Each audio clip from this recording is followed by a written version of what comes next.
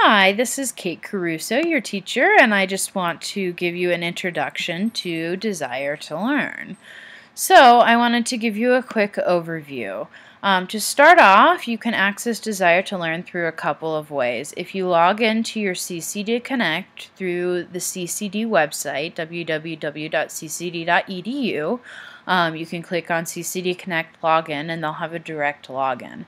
You can also click on, the D2L login right here, and that'll take you directly there as well. So the login page looks just like this. It's your username and your password. Your username is your S number. You can find that on your ID. You'll probably want to memorize that because you're going to be using it a lot. Your password, if you've never used it before, should be your birthday. Okay, so if my birthday was January 1st, 1979, I put it up here so you guys could see it so it's not blacked out. Okay, I would write it January with a capital J, January 1st, 1979, no commas or anything. Okay, if you have any issues with Desire to Learn, you can always contact their technical support. They are 24 hours a day, 7 days a week, and you can give them a call. This information is located on their homepage.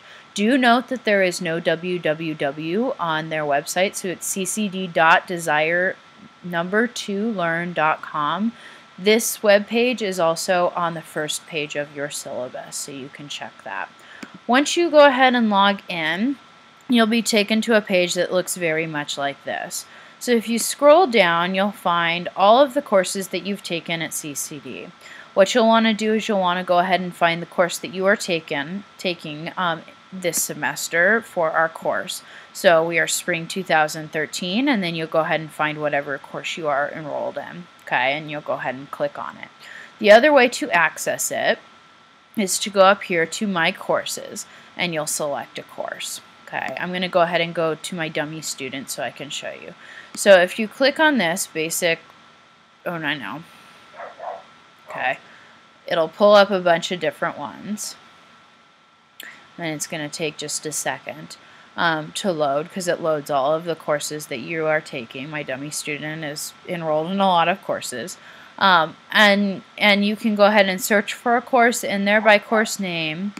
You can also do it by date access. So if you accessed it in the way that I just showed you previously, then it'll show up at the top. Okay.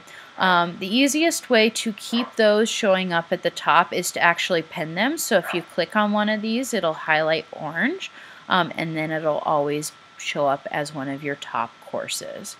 All right, so we are in our one of my classes home pages. Okay, right now in my course news, I have some information of if you are still struggling after this tutorial, you can go ahead and let the Teaching Learning Center know, and you can sign up for one-on-one tutorial help. All you need to do is send an email through your CCD email, not through your Desire to Learn email at tlc@ccd.edu, and they'll set up a time to do one-on-one tutoring with you. It's a fantastic way to really get comfortable with the software. Okay, for this course, you're going to need to know a couple of things. The attendance is going to be big for this class. Content is going to basically have everything because content is going to have discussions and the Dropbox embedded in it, so you don't need to worry about actually clicking on those separately. And then grades, you'll actually throughout the semester be able to see grades at certain times during the semester, so you can make sure that you're doing well in the class. So if I click on attendance for my dummy student, and as that's loading, I'll let that load. The other things I want to point out are these functions up here. I'll talk more about them in a later tutorial. But this is the email, but any messages you get, if there's a little red dot up there, that means you have emails there. If you see a red dot here, that means you have updates. So if I've updated anything, you'll see a dot up there. And then finally, this is the chat function. For those of us that are doing study groups or things like that, or you want to privately chat with me, that'll turn red if you have a message from me. All right, so the attendance roster, every class that I have, you'll see something like this, and it will tell you the attendance policy for the class. If you click on it, it'll tell you where you're at in the class. and everything that every class period. Okay, so I've got all the class periods listed here. And then this student's not doing too well. They were late, more than 15 minutes late, okay, which equals an absence. And then they were absent the next 2 class periods.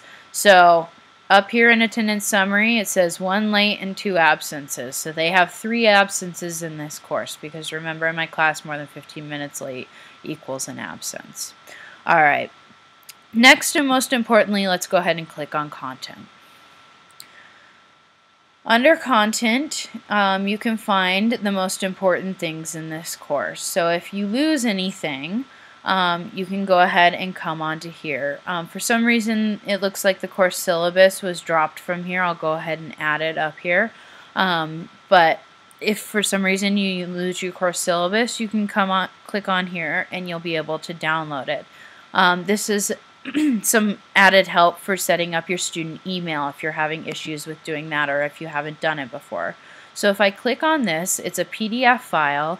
By the way, Word files can be downloaded in Word or PDF. So if I click on this, it actually opens it up in a viewer. You can also click download and it'll download it. That way you can actually print it. So this activates your student email. It loads it up. And if it doesn't take too long, you'll be able to see the document that I had uploaded. We'll give it just a second to try and load. Sometimes the internet takes a little bit longer than we would like it to. But you'll be able to see it in the viewer and you can get all of the important information. And remember, in any browser, you can always open up extra windows so that you can go back and previously view the window that's open, so you don't necessarily have to print it. And it doesn't want to seem to load.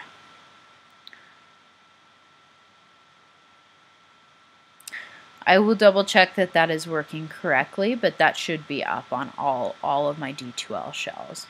All right, so let's go back to the content. All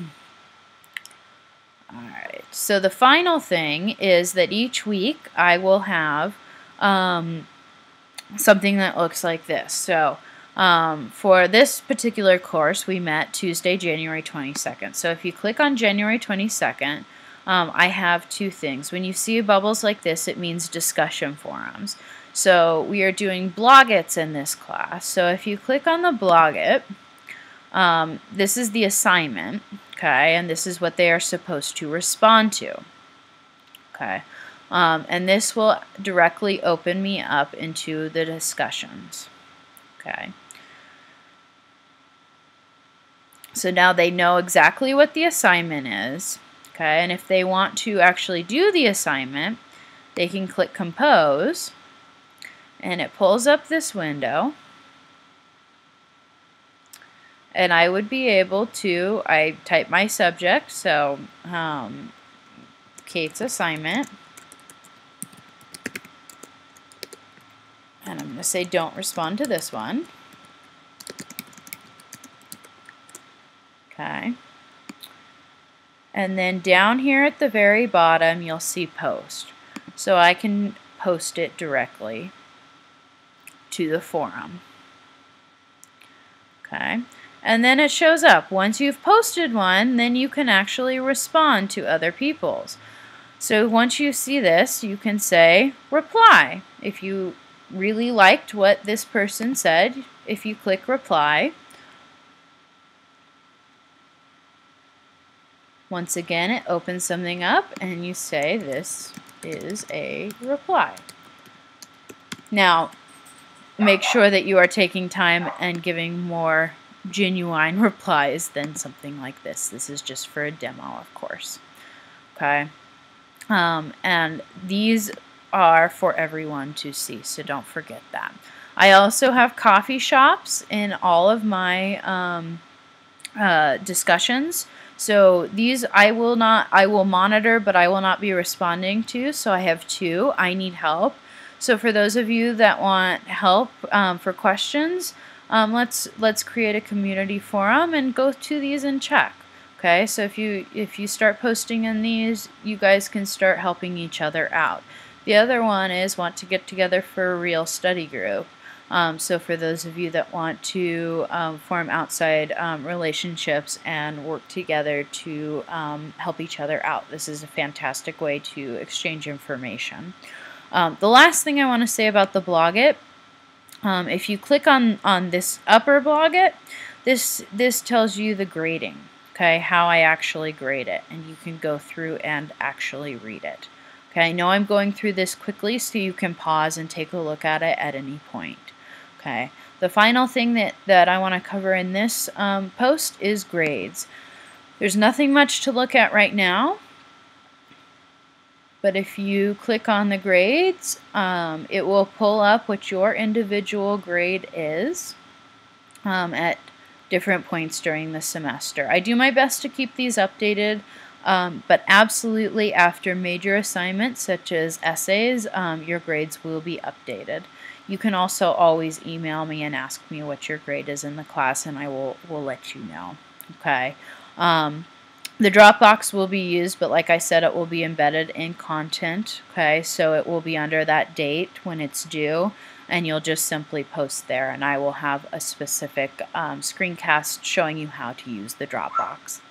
If you have any questions or need further help, always email me at Kate, K-A-T-E, .Caruso, C-A-R-U-S-O, @ccd.edu. Thank you very much.